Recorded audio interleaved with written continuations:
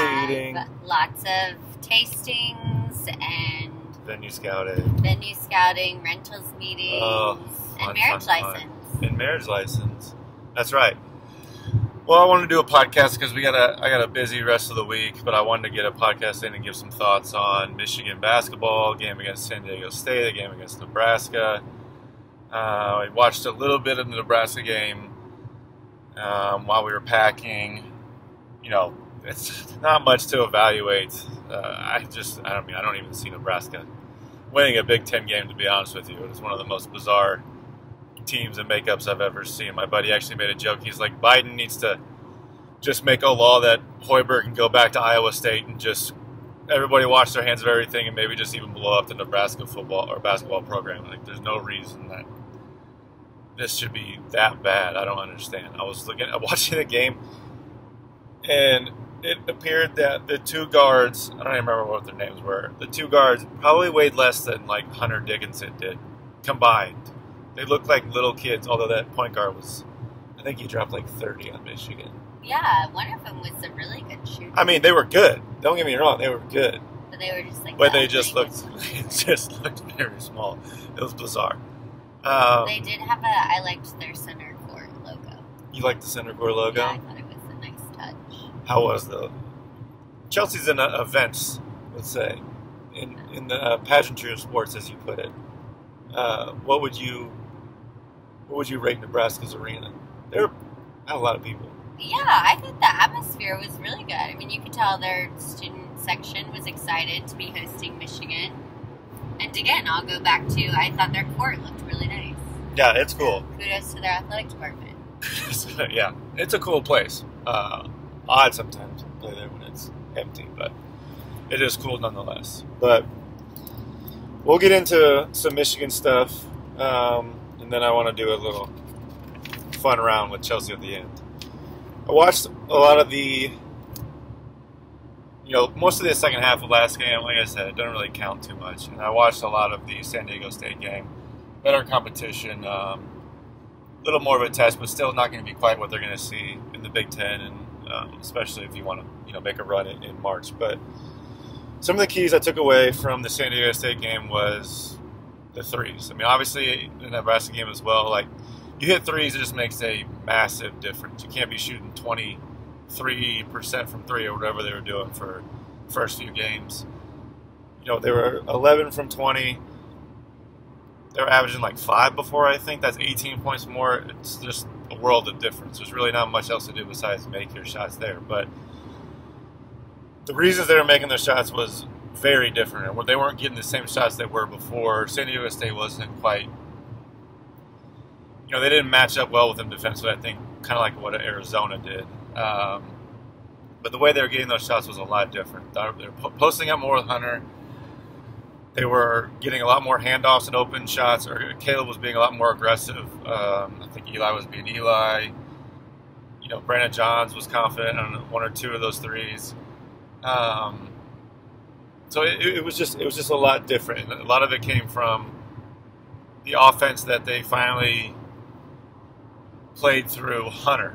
They weren't just dumping it off to him without a plan. They had, I didn't quite like exactly what they had. They started off with Caleb running the baseline and then Eli entering it from the wing. So they had two shooters because, where a lot of the help was coming from was the strong side. So they started doing that. And I think it was okay. You had Musa opposite and Devontae in the top of the key. Musa kind of opposite corner. I mean, if you want him to shoot threes, fine. I think it's kind of up in the air of what he's doing, even though he's out now. And I can't even remember what he's out for. But anyways, that sort of game plan was fine. I liked more when you had like Devontae enter it and just cut immediately. And I think Hunter found him once, and you have somebody opposite. What I'm trying to get at is I like somebody opposite, somebody strong side and somebody opposite. Like, enter it with Eli, and then have Caleb opposite wing, and maybe like, excuse me, Musa will dive down to the opposite dunker spot, or Brandon Johns can even just, spot up on the opposite wing. But to kind of cram the strong side is a little tough. What I think they should do? What's that? I think Hunter should just shoot threes all day. Well, he hit 3. I know, and it was so fun. That's what I'm saying. I think that should be the new game plan. Well, I think it was almost like I could see him honestly being like, this is ridiculous. No one else will hit 3, so I'm just going to go ahead. I love that mentality for him. And he hit 3. He goes along with his big Dickinson energy. That's true. Yeah. I don't know why, but because it's a big, energetic moment in the game that gets true. Everyone pumped no, up. he hit the second 3, and he did his. Yeah. It was the first time we saw Hunter beat Hunter from last year, I think, energy-wise. Can you do it real quick? Yeah. Like the low punch kind of flex. That was good. If you're listening to this, she was doing that in the car while driving. But yeah, that's Hunter shooting 3s. I don't even know if he shot against Nebraska. He didn't have to. It was kind of a joke. The shots they were getting, the amount of open shots they were getting, and then they were playing zone. But yeah, basically that, and on top of Caleb being aggressive. Like there was one really great shot that he had, came off of a handoff. His back, he was kind of coming from the back with his back to the basket, and he just knew he was going to shoot it. And that was kind of like one of the first times that I saw him string together those types of consistent, confident, or aggressive shots. Even if he wasn't confident, like we're getting to the point now where we're not looking for confidence and then getting aggressive. Like we need aggression, and that will turn into confidence. And I think you kind of saw that with Caleb. Eli's been pretty consistent. I think Hunter has even showed more aggression. But one of the big ones was Frankie coming in, and kind of how they've been relying on Devontae to be more aggressive, to come into his own. And I think for whatever reason, he's been more of just more passive. And Frankie's come in, and for better or worse, just been more direct, like more direct line drives and not making a lot of mistakes. So I think that's where Frankie's minutes are coming from. He had 25 minutes. Devontae only had 17. And Juwan, I think, is just looking for someone to come in and be direct. Whether they're confident or not, just do something, because we can't just go out there and put up the low field goal attempts, put up the amount of turnovers that they are, and score the low amount of points that they are. So there's definitely some spots where they've need somebody else to get in the paint, and Frankie did that. Eli's been doing it, and Caleb has been doing it a little bit here and there when he's picking his spots. But he's obviously more effective when he's putting up aggressive 3s. There was a point I wanted to make off of that. Yeah, basically, I wrote down like 6 points for the game and then some kind of side notes. But one of my points was basically, I said before, I think in the podcast with Ant, where we could have Eli go out there and score 18 and put up 13, 14, 15 shots. But that Eli knows, and like Juwan knows, that they need other guys to come in and be aggressive, like Devontae and Caleb. And while that is true to a degree, I think it's less so than I kind of made it out to be in that podcast. I think, at least from a ball screen standpoint and what guard you want being the most aggressive, and I think that it's going to be Eli. I think that I'm all for upping his usage with ball screens and him being the main guy that gets in the paint and creates. I think you'll see more of Frankie doing that.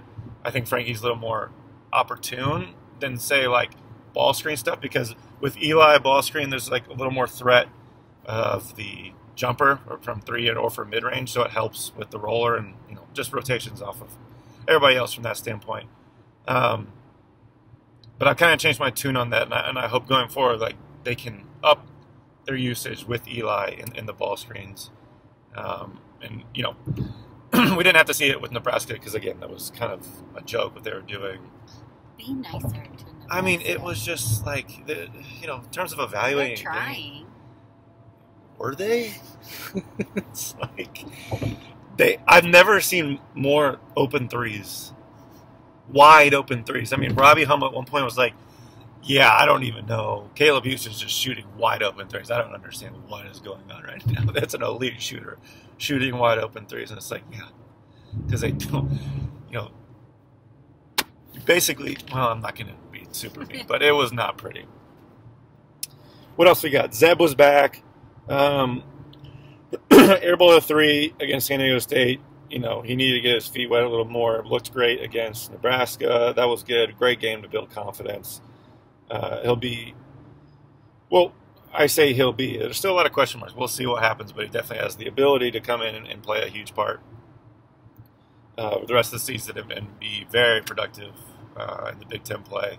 And just, talent is talent. The more direct talent that you can get, the better. It was nice to see Brandon Johns. I had a lot of people tweet at me about Brandon Johns for the Nebraska game because he came out. I think he had 16 in the first half. But basically, he was down. Was it San Diego State? Yeah, it was San Diego State. He was not playing super great, and I tweeted that Brandon Johns is a high-level player that doesn't know it yet. And people it was one of my most, how do you call it? Engaged tweets I've had in a long time. People saying really, what are you talking about? You're insane. We've been waiting on this for 4 years. He's a senior, blah, blah, blah. And I had some people be like, yeah, I, with some gifs where, we're the eyeballs. Stu Douglas watching the Nebraska game with president of the Brandon Johns fan club is what you're trying to say. I mean, sure, if you want to call it that. I just believe in Brandon Johns' talent, that's all. And, again, it is Nebraska, but he showed that he has talent and the ability to be aggressive and confident. And you just got to show more of that. So many times, I think Ant has even showed in film, he's hesitating on the first catch. It's dude, you're 6'7"? Just shoot the ball. You can shoot it. Just shoot it. Be aggressive. You're going to come out if you don't make that shot. And if you don't take it, you got to show that you're going to be aggressive and make it. Now it helps now that Musa is out, I think. And I don't know how long. I have not looked into it, which is not probably a good thing when you have a Michigan basketball podcast. But the power forward spot is pretty up in the air. I mean, Terrence played really great against Nebraska as well. Very productive, I think, against San Diego State. If I remember correctly, he played well and had some good minutes. Musa started the San Diego State game. But the power forward spot is going to be where there's going to be some rotation. And I think they need to look to – they have been solidifying more of the rotation on the guard spot with Frankie coming in and getting those minutes and Zeb coming back and looking good. So they got 4 really good guards there. It'll be interesting to see what happens with Kobe Buffkin. But I think they're set there. And, they can play Caleb at the 3 or Terrence at the 3. Or, I'm sorry, Zeb or Eli kind of playing a small wing or Terrence at the 3. So I think that they'll be fine there. But overall, they just looked more smooth against San Diego State. And that was going to be a big test for me. I thought it would be Nebraska would be a little more of a test, but apparently I've not been watching anything. But they overall just looked more smooth, more cohesive offensively, more direct. Whether they were going to make shots or not, they knew where they were going to get shots from. And that was, I think, probably the biggest frustration. You can live with a team. Now, fans wouldn't have lived with a team if they were just missing, and being aggressive with certain shots where, fans would say, well, they need to change the offense, or other guys need to shoot, or some guys need to shoot less. No, their biggest thing was they don't care about missing a shot. Just go and be aggressive and put shots up and put it in, get them to the right guys. Yeah, Caleb can shoot with a hand in his face. Even if he goes 0 for 7 in a game, for the rest of the year, he needs to be shooting those shots because that's what this team needs. And it opens up everything else for the rest of the guys. It opens up things for him. It doesn't matter. Just be direct and aggressive. And it was really good to see during the San Diego State game. Otherwise, I think that's all I've got. I don't even know who I've got next, to be honest. Again, not great when you run a Michigan basketball podcast. Be more positive. For me. Be more positive for me. No, I like to be self-deprecating. it's like, what the hell is wrong with you, sir? But yeah, they looked good. It's a step in the right direction. I'm not going to blow up Nebraska performance. They looked really good, really smooth, really confident. But I've been there and played with confidence and then turn around and not play with the most confidence the next game. So it'll be fun to watch. But they made those progressions. They look like they know more of who they are, and that is huge. And even if, let's say, they get in the next game and boom, they blow up their game plan and they look not so good offensively, like I think they need to stick with what they're inching towards now, starting with the San Diego State game, starting with the rotation, starting with the types of offense they're running, with the post entries, the off-ball movement that they've been doing, the shots they've been getting from Caleb, some of the downhill stuff from Frankie and Eli. Like, stick with that stuff, and you can throw in some wrinkles here and there, and obviously, Musa comes back, post him up, and he's a kind of a aggressive wild card. If he'll have it one game, great. If he doesn't, the next game, fine. You can, he's kind of a mix and matcher in terms of aggressiveness there, which is nice to have. You need that some games. He can come in and give you, probably 18, or he can come in and still be effective and only take 2 shots, and you don't need him. So he's a great guy to have for that. But yeah, it'll be fun to watch going forward what is going on. And to end this podcast, I wanted to get some thoughts. I mean, Chelsea, what did you think from the Nebraska game? I need to focus on the road. No. Okay, give me a couple of things that you liked saying besides the Hunter flags. From the Nebraska game? Yeah, because that was the only thing you watched. Did you watch any of the San Diego State game? I watched a little bit of it. Okay.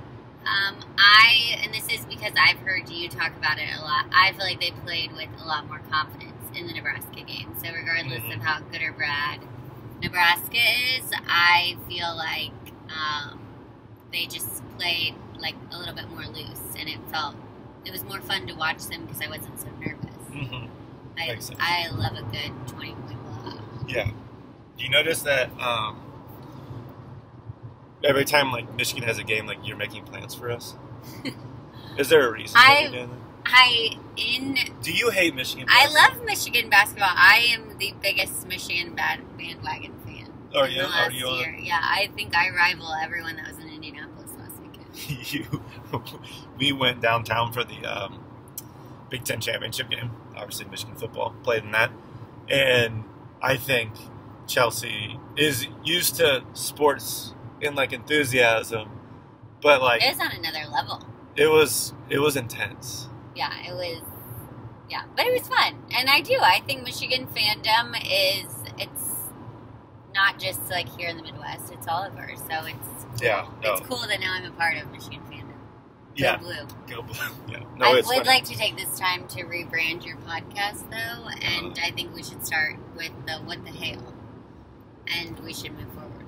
Yeah, she came up with that from the beginning. I thought that was good, but I'm a little too egocentric to take my name out of the podcast. So, yeah, that makes a lot of sense. Back to the plans thing, I have reversed my ways, and I now have the Michigan basketball notifications on my phone. So I know.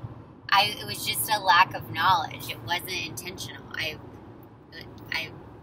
apologize for any Michigan games you had to miss. You did? I really appreciate it. Early days of dating. Yeah. You did say that you were going to put them in your schedule. I did. I have the like go through individually. I have like the ESPN alerts. Okay, like they're one of my favorite teams. That works a lot. Why won't you let me hang my jerseys up? That is a bold-faced lie, and you can tell your followers that because I've been trying to get these jerseys hung up on the wall for months now. I even let one sit in our living room as decor for too long of a time, and I keep asking you when we can hang them. According to you, we have the hanging kits, but I have yet to see them. I've yet to see a hammer or a screwdriver get out. The jerseys, do not put the jerseys on me. That's 100% on you. I wasn't expecting that kind of anger. Wow. You want the truth? Yeah, no.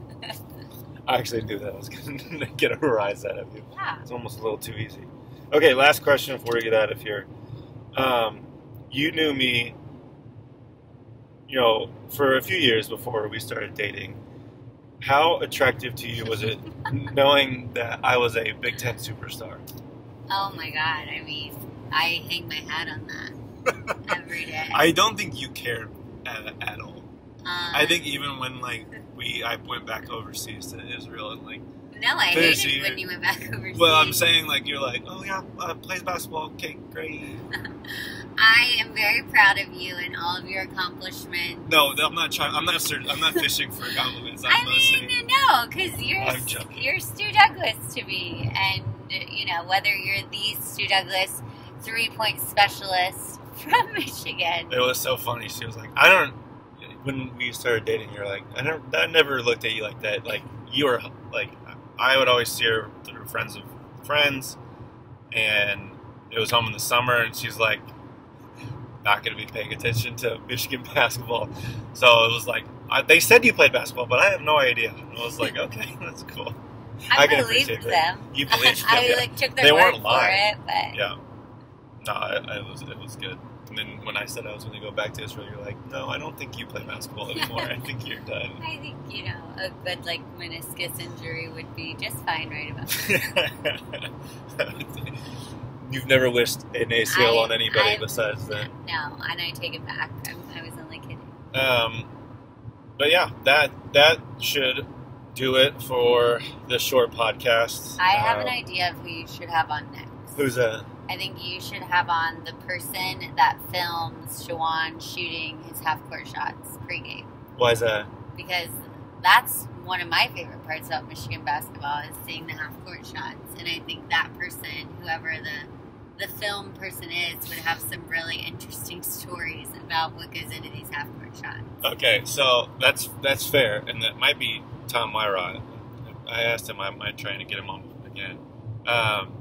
But funny, quick story. Last year, Juwan was doing it a lot more. And it would be on Instagram, and Chelsea would just like be looking at her phone and be like, "Oh, look, Juwan!" I'm like, "Yeah, it makes all of them." It's well.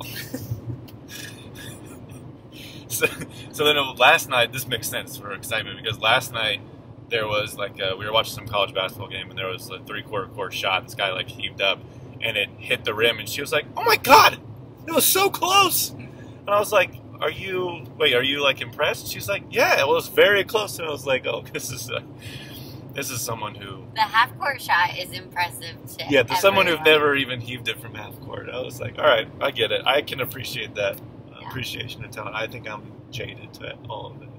Yes, it's exciting. Yes. Okay. I do want to pressure Nick Baumgartner and Brendan Quinn into coming out of the podcast, so I'm going to shout them out. Hopefully, they can come on. If you guys have any other suggestions for some Michigan basketball alum or people to come in and talk Michigan basketball, I'm all ears and I'm all down for some social media pressuring. But that'll do it for today. Apologies for no guest. Just kind of a weird week with me doing. Was I not a guest? Well, yeah. I shouldn't have said that. You were a special guest. You're kind of like a. No, you're a special guest. It's a little different. Thank you. You can kind of come on whenever you want. Like we're not scheduling you. You just kind of hop in. You're like, I'm coming on this week, and you're in. Got it. You know. Okay, noted. Moving forward. Yeah. So maybe we should do a Chelsea's Corner. Yeah, I like if you want to actually watch the game, sit down with me, and I want you to take notes. I do actually watch the game. I know, but I'm saying like a full game. Yeah, I can do that. The next full game, we'll watch. Yep. And we'll get a couple notes. Chelsea's Corner. I don't really like that name though, so I'll keep thinking about maybe. We'll talk on it. We'll talk offline. Right after this, we will brainstorm. Although we have a lot of wedding planning and Christmas gift planning. Apparently, she's already made a list. Anyways, yeah. Short week, busy week. So I apologize for the short podcast for not very in-depth stuff, but got to get a podcast in every week. So we'll be back next week. Don't do the wrap-up sign for me. We will be back next week. I was counting my ums. Were you counting? Yeah, I was. I didn't like it, but it is what it is. So we'll be back next week. Thank you for listening, and yeah, bye.